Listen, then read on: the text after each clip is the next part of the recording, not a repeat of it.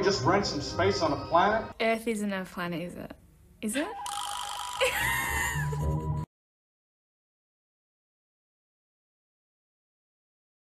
You know about Neil Armstrong landing on the moon? I don't reckon they really landed on the moon. I'm going to step off the left now.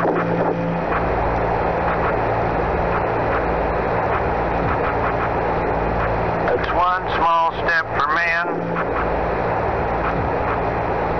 one giant leap.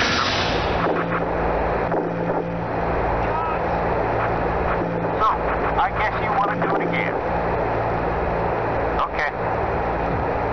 I think it's just a big story.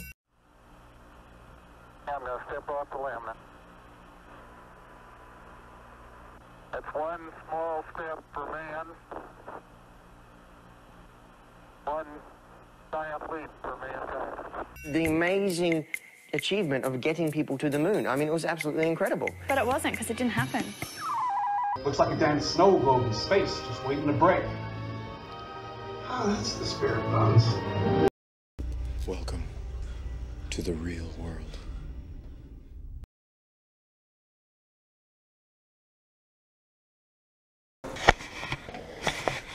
G'day everybody, Mark here. Not that you can see me, because it's dark. Look, see me. We're out here, we have my camera here recording.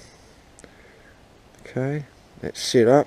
The angle, if I had to have a rough enough guess of the angle, I would say it is about 25-30 degrees from horizon, and it is shooting the Southern Cross. I don't know if this camera will even pick up the Southern Cross.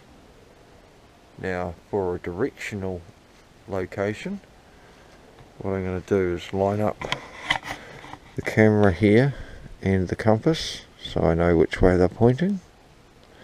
So as far as it's concerned, it's pointing about 199 degrees, 197 degrees south. Okay, which makes sense considering that's the Southern Cross. Alright, so we're almost due south. South is there at the 180 degree mark. So 196, 197 degrees, and that's locked onto those stars. That's the Southern Cross at the bottom of the screen. And I forget the name, I think they're Pollux or whatever they're called, the two bright stars next to the Southern Cross. So yeah, that's just to give you some relevance as to where we're pointing. The GPS location is practically the same as all of my moon footage, and hopefully that's that. You've got everything you need.